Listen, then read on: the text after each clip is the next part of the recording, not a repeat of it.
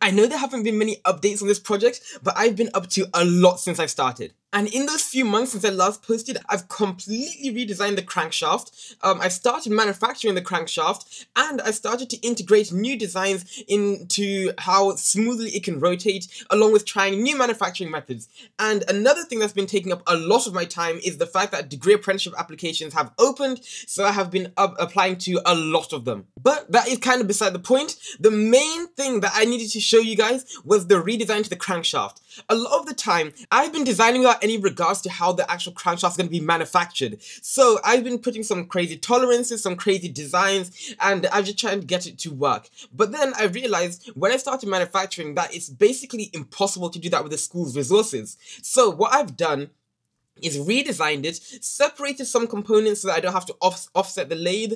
I've simplified some of the components, and I've kept the entire function the exact same because I've already ordered the metals, it's already arrived, so my redesigns have to be within the constraints of the metals that I've already ordered. So that was another challenge in of itself. So if you remember last time, these are what my components looked like. They had that stalk on the end, which is where you'd grip, that's the first component. And then it would have that second part that was centered, but slightly below, and it was offset. So that I would have to offset the lathe and cutting it like that.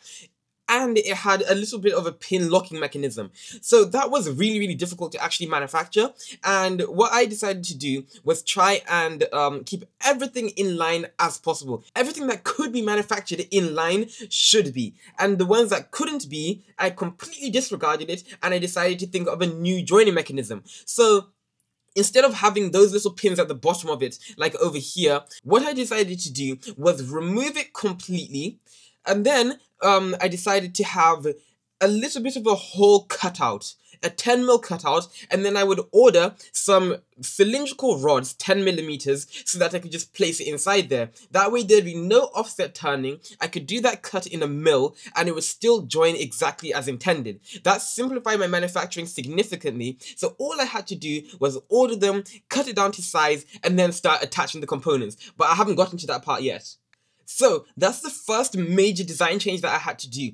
But I didn't only do it on a few of the components, I had to do it on all of them where it was completely offset.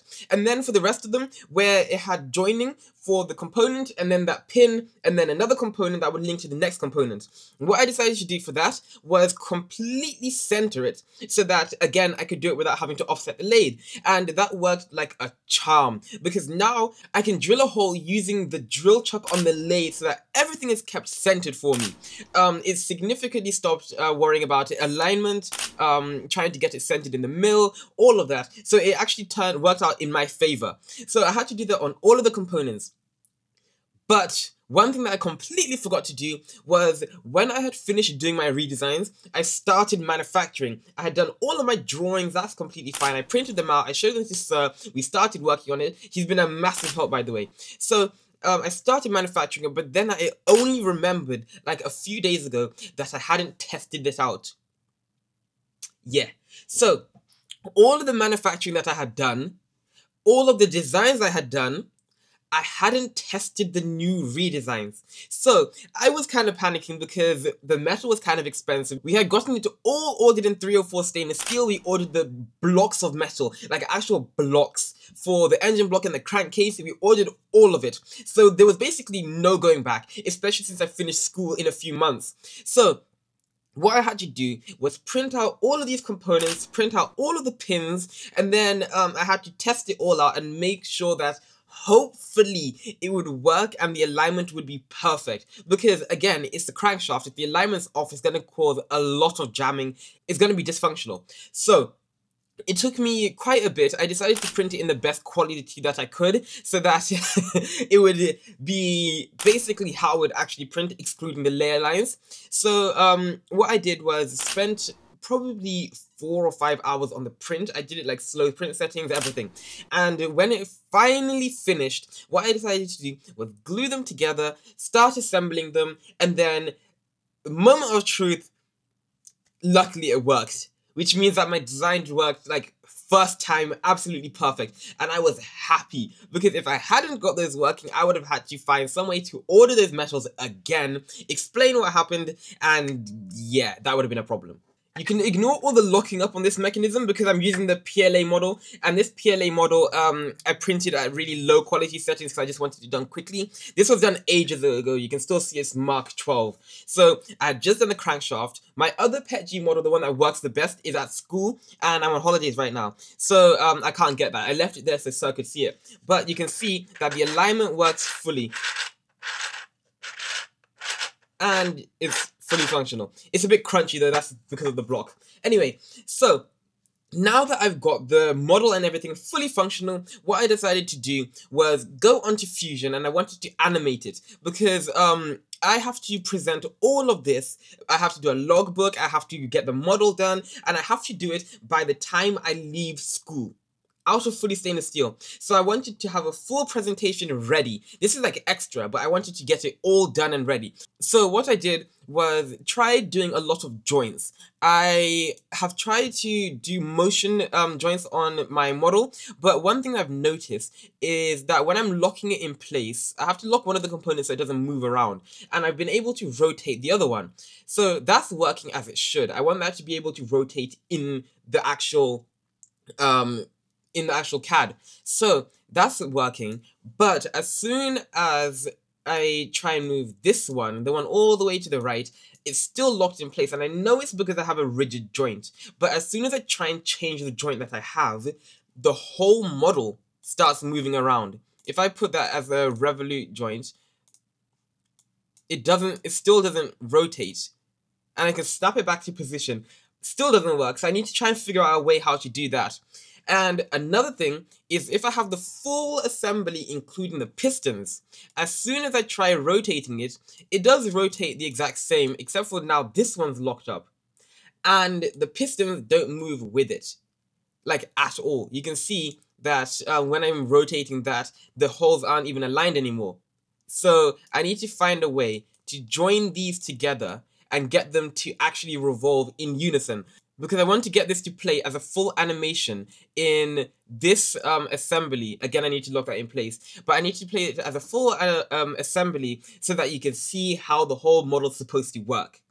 But I've been struggling with that quite a bit. So if you have any tips for that, please leave a comment down below and let me know how I can start animating that motion. Okay, now onto the actual design. So if I go onto my full assembly, and I want to show you a section analysis of this so you can see where all of my new designs changed. So if I go to section analysis, and you can see on the cut plane over here how it's actually working. That is... I was just confused there because I was like, what happened to those connecting pins? Anyway, so here's a section analysis, and you can see these green ones are separate components. You can see that the blue ones are the connecting rods, these are the pins, those are the piston heads, and then these are each of the components. So a lot of things that have influenced my design, you can't really, first of all, it's an inline 4 crankshaft. You can't really change it a lot. But I wanted it to be unique enough from an actual crankshaft that simplifies my manufacturing and was cheap enough for me to be able to do with the materials that we've ordered. So if you hop onto Google right here, or Safari, and I want to search inline 4 crankshaft, you can see a lot of the designs here. They're all, as expected, identical. They're basically identical. If you look at this one, if you look at these ones, if you look at this one, if you look at this one, even that one, it looks very identical. But the thing is, you can't really change the crankshaft. It serves a purpose, and you can't really do a lot. So the thing that I had to do to make it unique was, instead of doing these insane counterbalance designs, I wanted it to still have that kind of look to it. But instead, what I decided to do was simplify it significantly. So you can see how it still has the radius over here. You can still see that it has a flat over there, and the main difference was the connection over here. So it's small enough for me to be able to model it over here, simple enough for me to manufacture it, and also easy enough to be able to tell what's happening.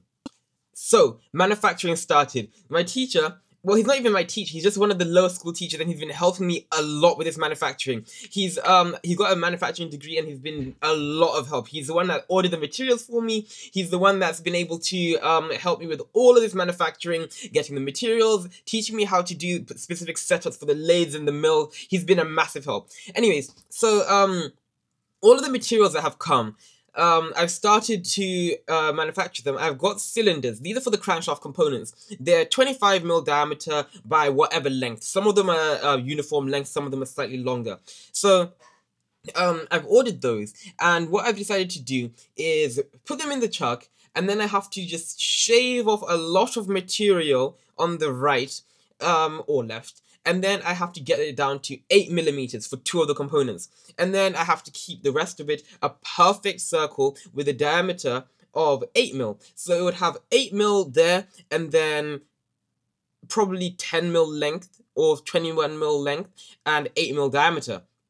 So that's just the blank. I had to do that with 2 of the components, and then the other blanks just cylinders of 8mm diameter, 25mm diameter, 8mm length.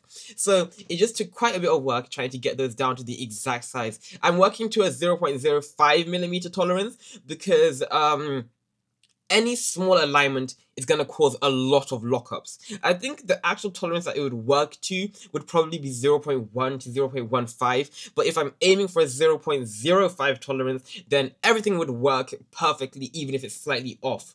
So I've got all of the blanks done, and then those connecting pieces like this one over here, I ordered those. They had a plus or minus 1mm tolerance, which is awful. So I had to just shave all of those off. I ordered 8 or 10, so I had some extras, and then I got 2 to perfect 17.2mm, and then I got the rest down to the length, and it was still within tolerance, but not perfectly on 17.2.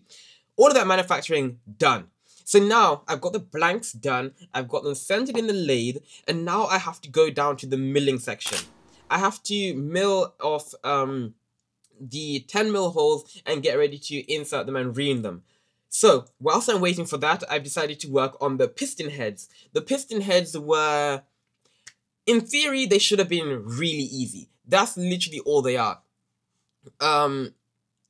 It's just cylinders with the bored out center and then a hole drilled on them. But on our lathe, we've only got a boring bar that's big enough for 16mm. I need to get it to 21mm. Not boring bar, end mill, sorry. So we put the end mill in, we just press it, it's now 16mm. We have to get it in the mill and press it down to 20mm, and then I'll bore it 1mm. That will get it to the right size. But I've tried 2 different end mills. I've been researching the cutting speed for stainless steel, and I can't get it to cut for some reason.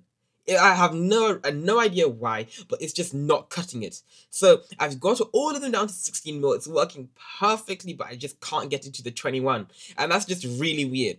So that happened just before I broke up. So I have done some more research, and now I need to try and implement it when I go straight back to school. And now these are all of the components done as blanks. I haven't started on the connecting rods yet, and I have finished the piston connecting pins. So it's just the crankshaft left, and then the piston heads and the connecting rods. Then I can work on the actual engine block, but it's coming along really nicely so far. If I had the components with me right now, I'll show you, but I've left them in Sir's room. He's also kept all of the components safe, so thanks to him. But another thing that I mentioned briefly just before was the degree apprenticeship applications. So that's another reason why I haven't been posting as much, because they've all been coming out around now. Like within a couple of months time. So applications, online assessments, interviews, all of that. And more of them are going to be coming out early next year. And then for the exam, I've got an exam in January as well. So hopefully I'll be able to update you guys a lot more frequently. I will definitely update you on this project more frequently than the 4 months ago that I last posted an update. So I'll probably get back to you sooner than that. So make sure you all stay up to date. You can check out some other videos in that playlist over here, and I'm going to try and post a lot more frequently, so make sure you go ahead and check those out. I'll see you guys in the next one.